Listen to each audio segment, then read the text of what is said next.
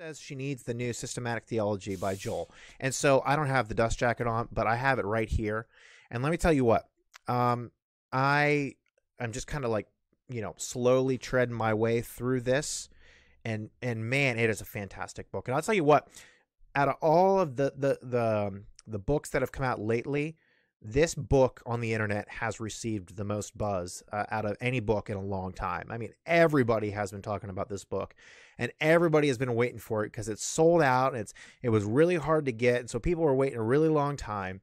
And so if you have it, you're like, it's a really good book. I was actually reading it this morning during my my morning studies, and that actually, there's a section in here that kind of dictated what we're going to talk about tonight. Well, one of the topics, but the book is fantastic. I posted something the other day on my Facebook page about WTS Books. Shout out to them again. And I can't express how good of a bookstore they are. They have it on sale for $30. I would go there and I would purchase it. It's that good of a book. You need to have it on your shelves. And I think that you would benefit from it by using it as, don't look at a book like this, because again, I say this all the time. I mean, this is a huge book, and so you grab a book like this and you think, there is no way in the world that I'm ever going to read through something like this. That might be true, but don't deter yourself from getting a book like this because of the size.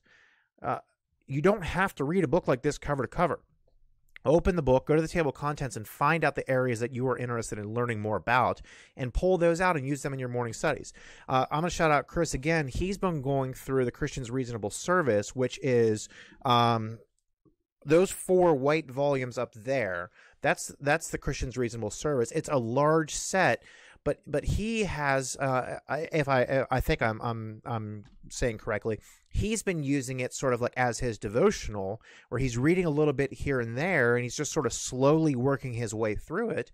He's not trying to like read the whole entire thing. That's 4 volumes.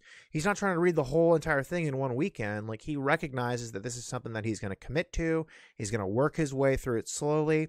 But he's posted some great stuff. I've read some great stuff in those volumes as well. So don't deter yourself from getting a big theological work because of the length. And I know